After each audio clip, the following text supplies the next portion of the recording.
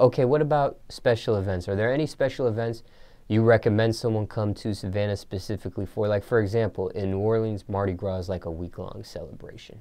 In Savannah, we have Orange Crush. That's big. It's on Tybee. They do it every year. I think I don't know the exact month, but they bring so many people down. So many parties are going on. Like, Orange Crush is lit every year. Like, it hasn't been a year where it didn't go down. Explain what that is for someone that's never heard of it before. It's basically like everyone comes down. Majority of Atlanta people go. Like, you go down to the beach, parties, music, and, you know, just turn the beach into like a club. And you're out there all day, Friday, Saturday, and Sunday.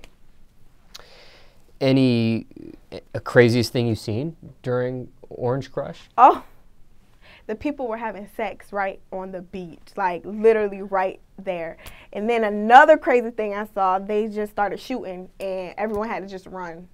And they try to ban Orange Crush every year. The Tybee Island police officers, like, they give us a hard time every year, but it's like they can't stop it because you can't stop. It's a public place, like the beach. Anybody could go, so. Do's or don'ts Orange Crush weekend?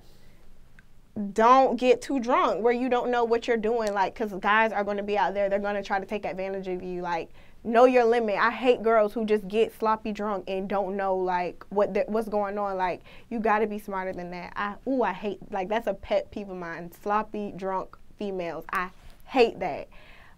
Another thing, I don't know, like, that's the only don't. Like, but do whatever you want. Like, have fun, but don't get sloppy drunk, because I know so many girls who've gotten taken advantage of, like, during Orange Crush, like, coming down from out of town, pretty girls, and they didn't know what happened. They woke up like, what? And now you looking stupid, because you, child. But yeah, don't get too drunk, but have fun.